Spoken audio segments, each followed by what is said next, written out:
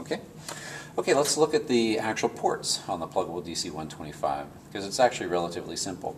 So what's inside here is actually a 4-port USB hub, but one of those ports is, internally is taken up by a DisplayLink USB to graphics controller that then goes to this VGA out. So it's VGA out, or some people call this a D-sub connector.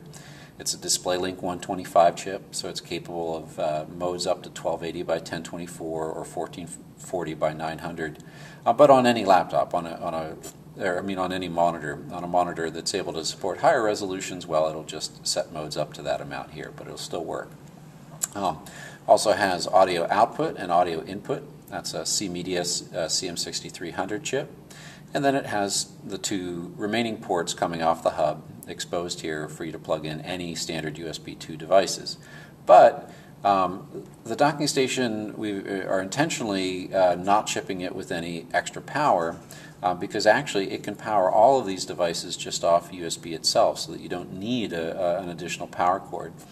For that to work, though, it's got to be low power devices on these 2 remaining ports, such as a keyboard and mouse. So as long as you're using low power devices like that, or self-powered devices that have their own AC adapter, you can use these ports actually for any purpose. And that's it. On the front there's just LEDs to show power and activity, but otherwise that is the Plugable DC-125 docking station 0 client.